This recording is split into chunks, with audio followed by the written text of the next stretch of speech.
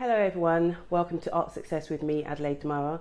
I am currently here in the studio of the fantastic Laura Hudson, who has been a full-time artist for the last 4 years, but don't let that fool you. She actually qualified as an artist in 1989 and went on to do experimental film, and from there also a lot of curating work. And she's got some fantastic things to say about her journey in the art world, so let's get into it. Could you tell me a bit about your background, please?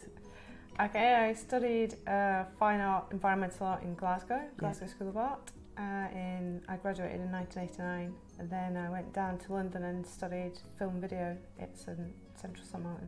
After graduating, you didn't go straight into art, did you? You took a... No, in my last year at art college, I started curating a film festival. So it's quite a large film festival, lasted a month, with a 3-month lead up of international women's film.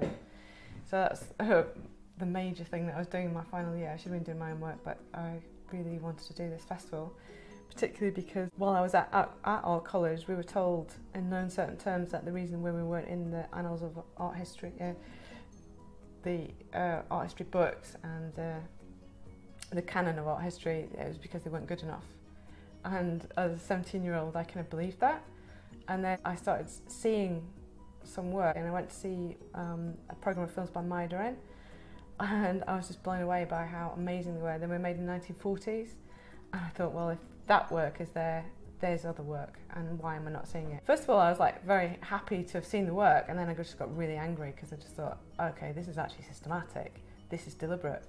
So I just thought, well, I need a context for myself and my work. I actually want to see this work. So the only way to see it was to actually curate it, get it into Glasgow.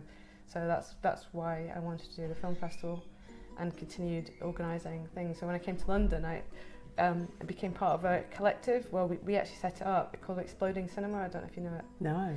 It wasn't particularly to do with women's work. It was like a no holds barred. You make a film, you bring it. We put the film shows on in pubs and places like that, and it was like an open mic for poetry, but for film. So anybody could just bring a film and they were shown.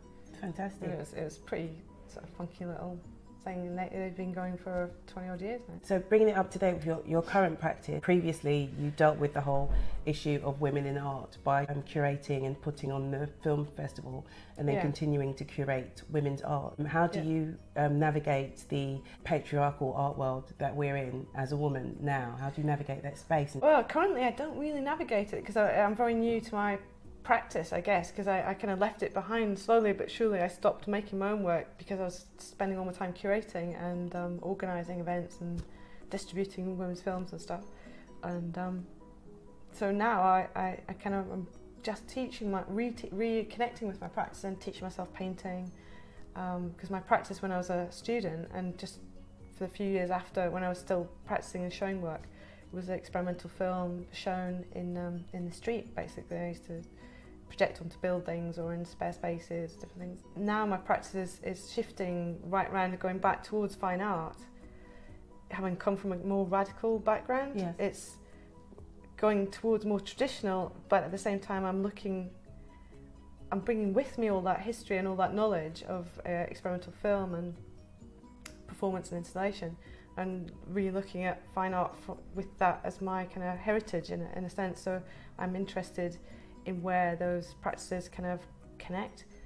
So the sculpture I just made, it's a time-based sculpture, and there's 3 elements to it: a container, sand and time. And the time element is how long it takes for the sand to run through. There's one finite amount of sand and it runs through out of the sculpture onto the floor.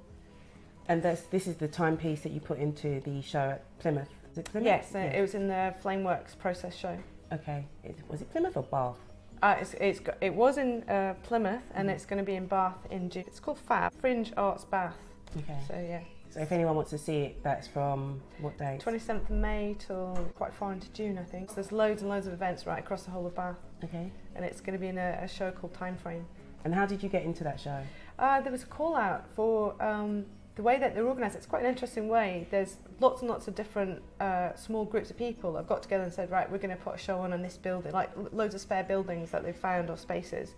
So there's quite a few curators have put a call out very specifically about a theme or a particular area of interest, and this particular one is called Time Frame, and it's about time.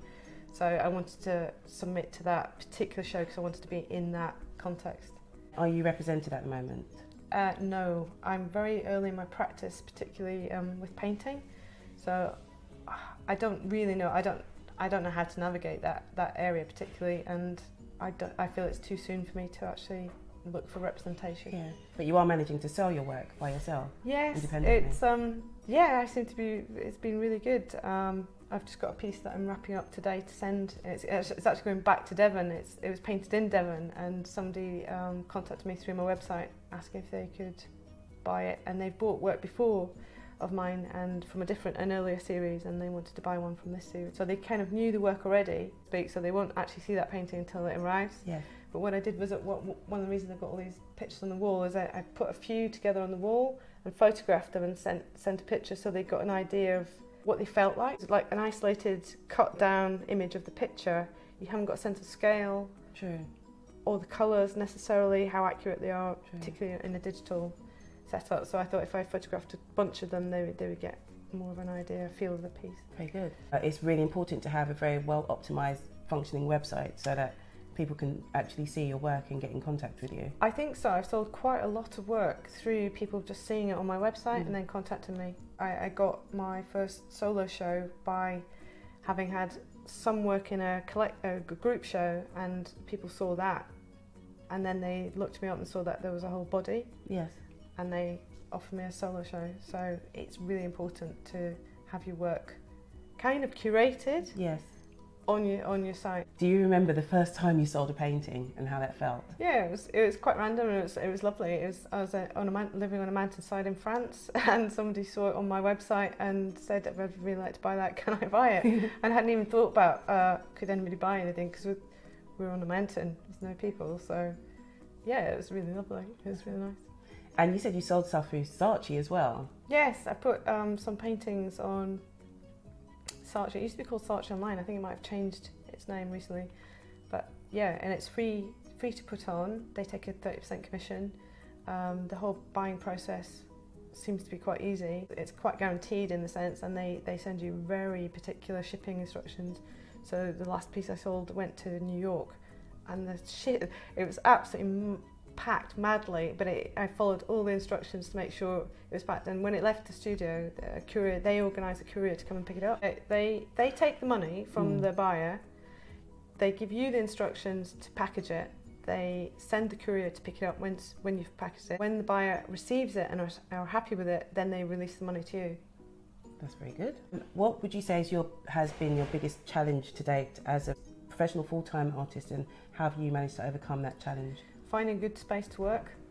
I think we were incredibly lucky to just have contacted second floor studios when there was a space available, because I think it's quite full a lot of the time, so we were really lucky, because that's one of the hardest things, to find a stable space within a community of artists. I mean, here there's 450 artists, so that's quite fantastic. Yeah, amazing. Yeah. What would you say has been your biggest success to date as an artist? Deciding to jump both feet in, selling our house, saying, okay, you've only got one life, what would you regret having not spent it doing? And it was being an artist. I mean, that's what I wanted to do since I was 11, so not doing it would have been, I really would have regretted it. Basically, you were able to make that decision because you had the cushion, I guess, of the funds from the sale of the house. Yeah. That's really important. So we sort of bought ourselves time, and hopefully we'll be able to make it work. Because I want to paint till the day I drop. I have a paintbrush in hand. What would you say was your personal definition of success in the art world?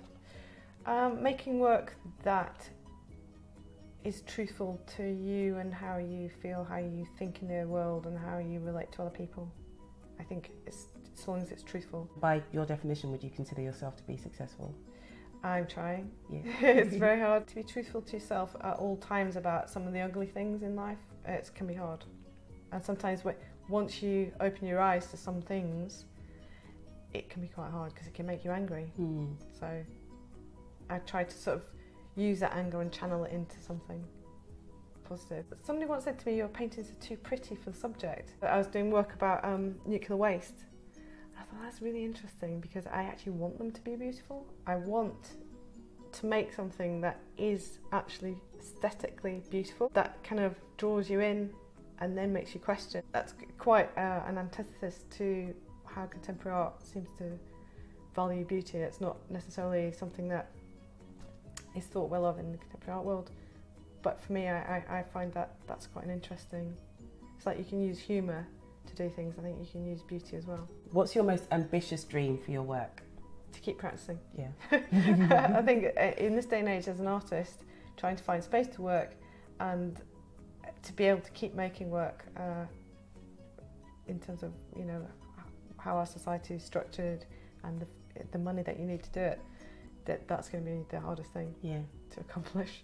And what advice would you give to young female artists wishing to follow in your footsteps and become professional full-time artists? Group together, work, like, you know, use your skills. Use, like, if you get into groups of people, you can be much stronger, and if you share your skills, then you don't need the money to put something on. You can find a disused space somewhere, you can, you know, put something together on a shoestring. It's possible if you work together. We have open studios coming up between the 2nd and the 5th of June of 2016. Where can these lovely people find your studio? It's in the Telegraph building, so that's one of 6 buildings. Yes. Top floor, right in the centre of the building. Excellent. Thank you very much. Thank you. Hello again. Thanks everyone for joining me, Adelaide Damoah, for yet another edition of Art Success with, this time, the lovely Laura Hudson. If you would like to view her work, please do come down to Second Floor Studios for the open studios between the 2nd and the 5th of June of 2016. If you can't get down for that time, then please do contact Laura via her website, details below, to discuss a possible studio visit at a convenient time for you and for her. Send me your suggestions for artists who you would like to see me interview. It doesn't have to be at Second Floor Studios, but they do have to be practicing artists who are working full time. Thanks very much for watching, and please don't hesitate to comment, rate and subscribe. Thank you.